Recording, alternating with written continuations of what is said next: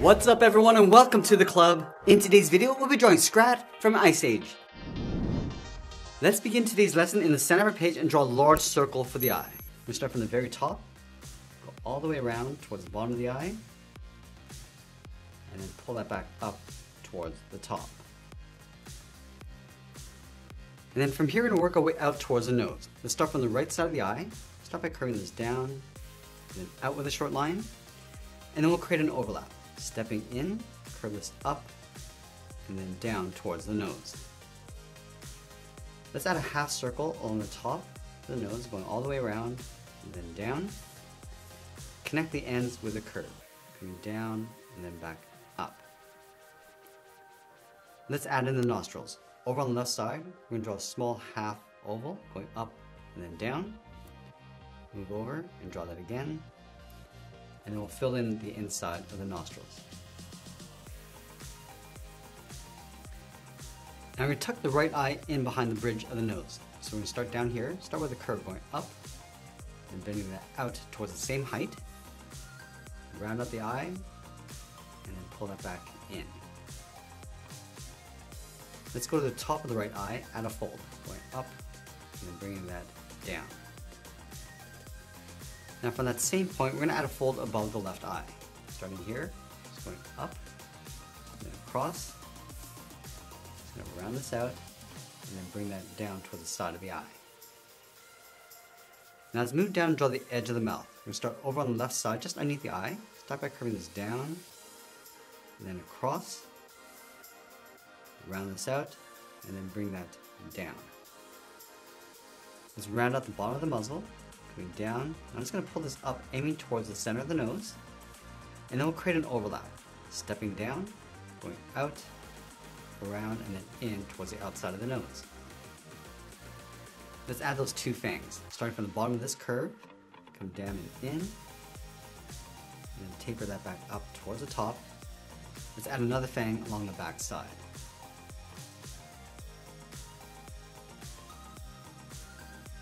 Let's go back to the left side of the mouth, step down, we're going to add a curve, going across, and then down, and then we'll bend that back up towards the top. Let's add a few sharp teeth along the bottom. Starting up here, we're going to draw a V, leave a gap, we're going to do that 2 more times.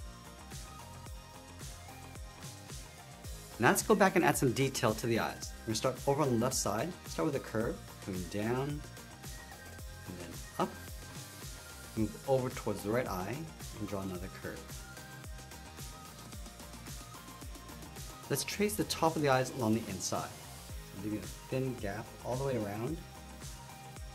Bring that down. And then we'll trace out the bottom. Let's do the same thing on the right side. Starting from the top. Just going to trace the inside and then the bottom. Now we're going to shift the pupils over towards the left. So we're going to start from the bottom left, draw a circle, going around, and just tucking that in underneath the eye, go to the inside of the right eye, curve around, and then down. Now add a small circle along the top left for a highlight, and then we'll fill the outside of the pupil.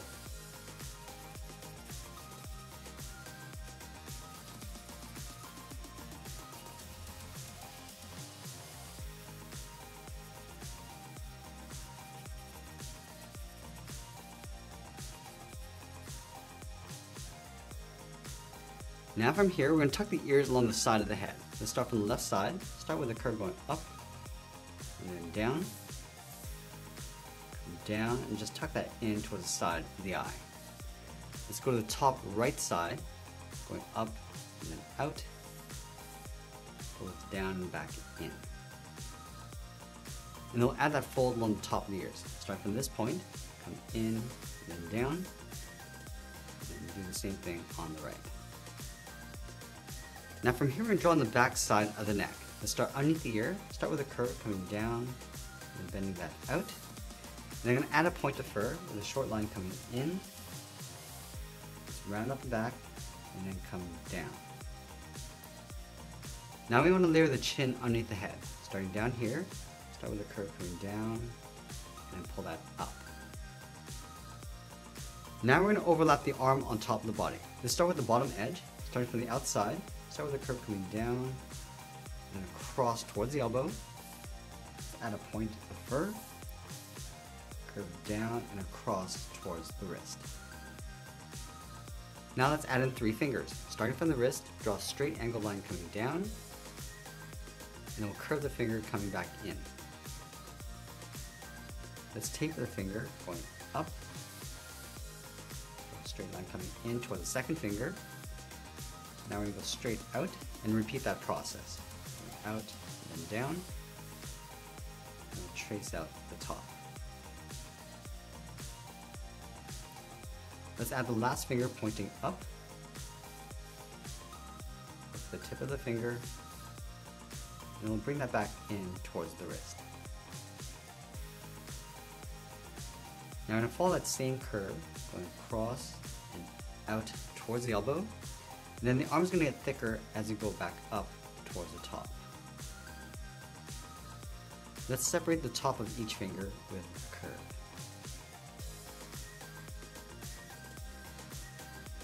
Now with the arm in place, we're going to tuck the acorn in behind. Let's start from the inside of the arm. Start with a curve going up, and round at the top, and all the way around towards the outside. Let's round up the bottom, going up, curve this back down in behind the finger, and go up in between. Let's draw the tip of the acorn with a curve going up towards the top, then it's out towards the side, flatten off the end, and we'll trace this back in towards the top. Now let's close off the side of the body, starting underneath the chin, going out and then down. Now from here we go to the left side and draw on the back. Let's start from this point. I'm just going to add some fur along the way, come down towards the side, add a small point, continue that curve coming down and then in towards the bottom of the feet. Now from here we're going to step back, draw a short angle line coming down towards the heel, draw a straight line going all the way across towards the right side. Now before we finish off the foot, let's go back up and draw the front of the thigh. We start over here, curve across, in behind the arm, continue that curve coming down, add that point, curve around, and just pull that in towards the ankle. Now we're going to go back down to the foot and draw on the first claw. Just going to bend this out and then down, taper this up towards the top, and then back down towards the bottom of the foot. Let's layer another claw in behind, starting from the side, going out and down, go up toward the top, and back down. Let's go underneath the thigh, curve the foot, coming down, and then across in behind the claw. Now with the leg in place, we can finish off the acorn. Let's start from the bottom, come down, and just bend that in on top of the foot, curve this in and up in behind the leg. Let's draw the back foot in behind the acorn. We start from the bottom, draw a straight line going out, and then we'll repeat that same process. Start with the first claw, go up and then down, layer the second claw in behind, and then from the top, come in and just pull that up in behind the acorn. Now in this final step, we're going to add the tail in behind the body. Let's start from the very bottom, then go out, and just pull that up. Let's add a point, coming down and in with a short line, go up, pull that in, and then we'll just bend that back out. Let's add another point, tapering this in, go up, and then bend that out. Let's create an overlap on the end of the tail.